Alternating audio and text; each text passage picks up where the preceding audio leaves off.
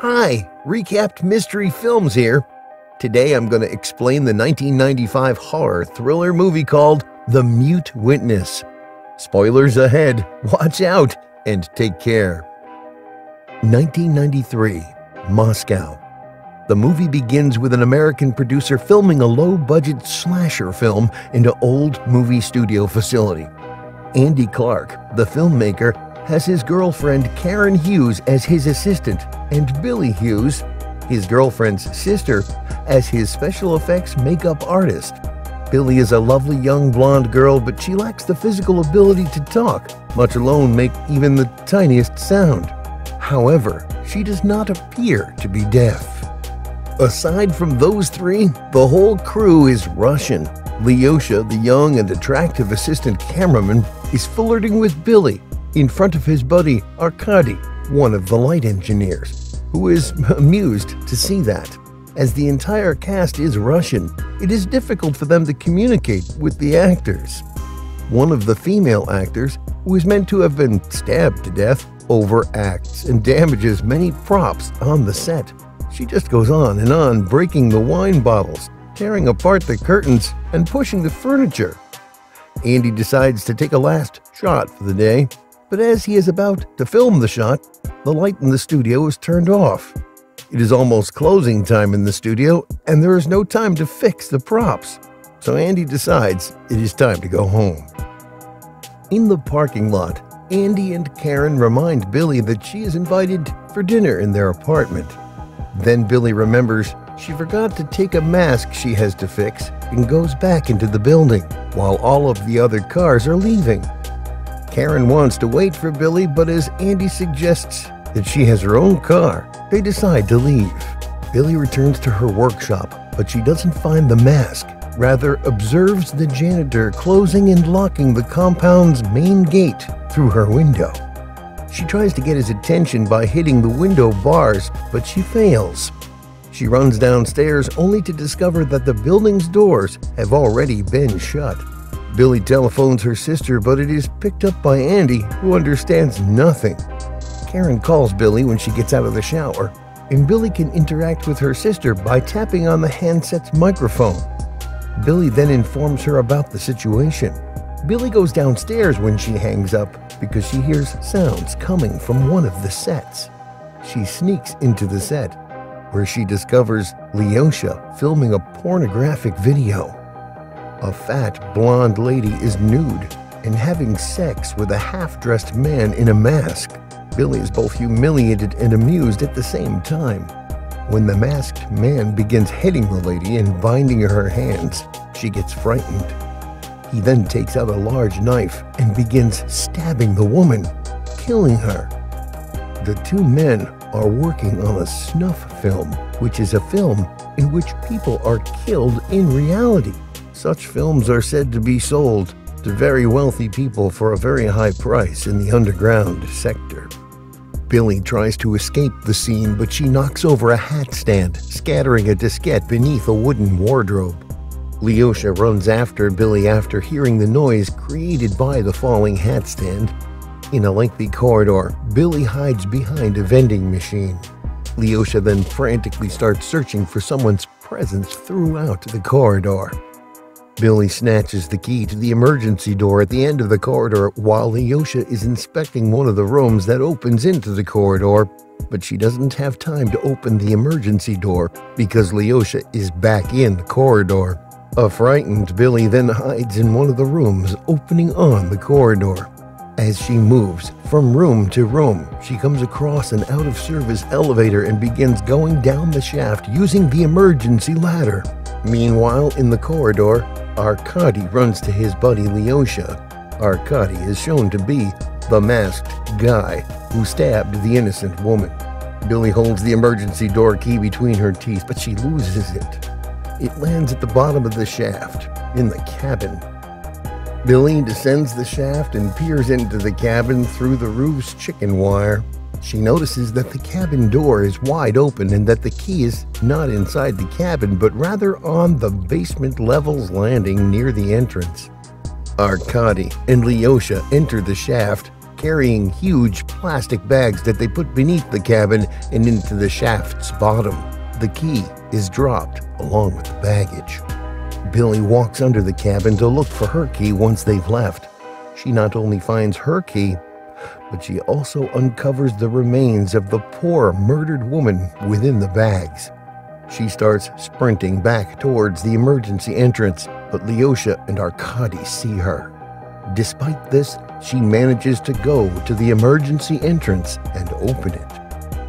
Lyosha furiously pulls it open before she can lock it, and Billy falls from the outside emergency gallery into a massive pile of discarded film packages.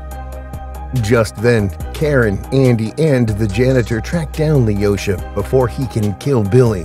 Lyosha grabs Billy's hands to keep her from disclosing what happened to her sister as Andy and the janitor go for a doctor. He acts as though she can't move or she'll become paralyzed. Sometime later, two uniformed police officers interview Billy with Karen's aide inside the set where the lady was murdered. Lyosha and Arkady, on the other hand, explain to the cops that it was a fake murder and show them a false prop knife with a retractable blade and a pouch of fake blood attached.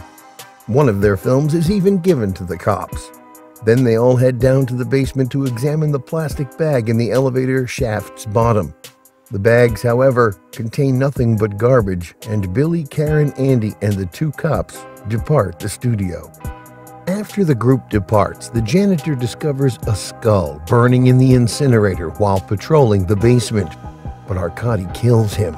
Meanwhile, Karen, Andy, and Billy are eating at a restaurant. Karen still believes her sister is speaking the truth, despite all the proofs she has received.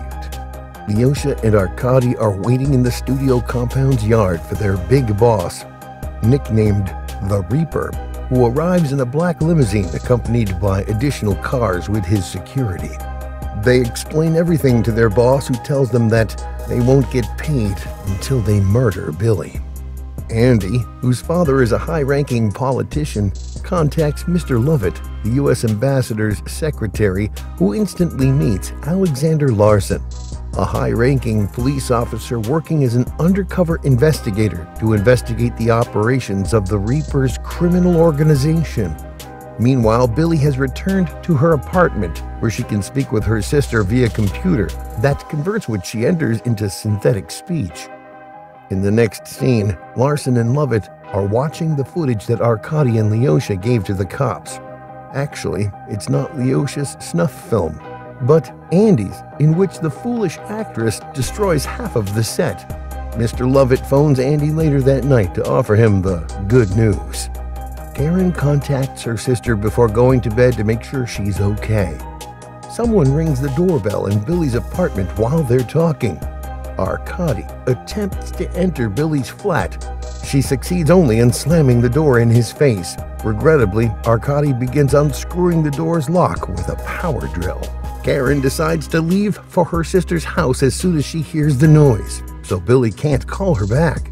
Billy attempts to contact the police via operator, but the operator is unable to understand what the synthetic speech machine is saying. Meanwhile, Arkady has broken into Billy's apartment and pulls the phone cord off when she finally finds someone who speaks decent English. Billy has retrieved a large knife from her kitchen and is attempting to keep Arkady at a distance. They fight all throughout the apartment, shattering everything, and Billy finally hits Arkady in the head with a large vase. While Lyosha enters her flat, Billy locks herself in the bathroom. Arkady tries to slam the bathroom door open only to tumble into the bathtub full of water when he succeeds. Arkady is electrocuted as Billy tosses the electric hairdryer into the bathtub. Lyosha captures her as she attempts to flee her flat. He wants her to inform him where he can find a crucial diskette he needs. Actually, it is the diskette we saw going under the big wardrobe when Billy knocked the hat stand down on the set. He offers Billy a pen so she can write it down, but she stabs the pen into Lyosha's leg. But before he can react against Billy, Larson arrives there and knocks him unconscious. He then drags Billy out of the apartment and into his car. The car driven by Larson is followed by the car driven by Warchuk. The Reaper's right-hand guy, Warchuck, is the only one of his assistants he truly trusts. Karen and Andy enter the flat shortly after Larson and Billy had left. They discover Arkady's body in the bathtub and that the flat has been destroyed. They lock themselves in one of the bedrooms because they're afraid of Lyosha, who is still present in the apartment. Warchuck sends 2 fake cops into the flat, kills Lyosha, and drags Andy and Karen out of their locked room to question them about the missing diskette. Meanwhile, Larson tells Billy in his car that the lost diskette has crucial information regarding the Reaper's criminal network. Billy finally remembers where the diskette is, but she becomes suspicious of Larson when she overhears him talking to Warchuck on a walkie-talkie in Russian. She strikes him in the private areas and then binds his hand to the steering wheel with the handcuffs she discovered in the glove compartment to compel him to stop the car. She exits the vehicle and sprints for Warchuck's vehicle, but she pauses, stops, and returns to Larson's car, which speeds away just as Warchuck's henchman catches up with her. Meanwhile, the 2 fake cops are still attempting to get Andy and Karen to inform them about the lost diskette. One of the cops points his pistol at Andy's head, but Karen carefully slips the rug out from under his feet. When the police officer stumbles, he mistakenly fires his weapon, killing his partner. Karen then knocks out the fallen cop by beating him over the head with the phone handset and finishes him off by crashing an armchair into his skull. Meanwhile, Larson and Billy have arrived at the studio building. Larson is freed by Billy and they enter the building and lock the doors from the inside. Warchuck parks outside the building in the yard, accompanied by other cars with shooters. Andy and Karen park on a nearby street and enter the property by climbing over the wall. Larson discovers the diskette behind the wardrobe inside the building. But as Warchuck steps in, Larson, an undercover agent, acts to be on Warchuck's side against Billy. But later, he smashes Warchuck in the head with the rear end of his gun. Eventually, Andy and Karen get access to the building, but not before seeing the Reaper's automobile passing through the grounds. When they go inside, they notice Larson dragging Billy out of the building with a gun. Larson is ordered by the Reaper to shoot her, which he does. The Reaper is satisfied, so he orders all of his gunmen to leave the building. Karen walks back inside the building to hit Larson hard and then comes out to her dead sister, only to discover she is not dead and has just used one of her special effects devices to make it look like she is shot and covered in fake blood. Andy tries to shoot Larson using his gun inside the building, only to discover that it is filled with blank cartridges. Larson and Andy emerge from the building to greet Billy, and we learn that Billy has fallen in love with Larson. Larson places Warchuck in his car, gagged and bound. But something about Warchuck's terrified look bothers Billy, who, since she can't speak, reads people's expressions better than others. The movie ends as she forces Larson to exit the vehicle just as it explodes, killing Warchuck, but not Larson. Hope you guys enjoyed the review. If you did, give us a like and share the video. Don't forget to subscribe. Till then, bye and take care.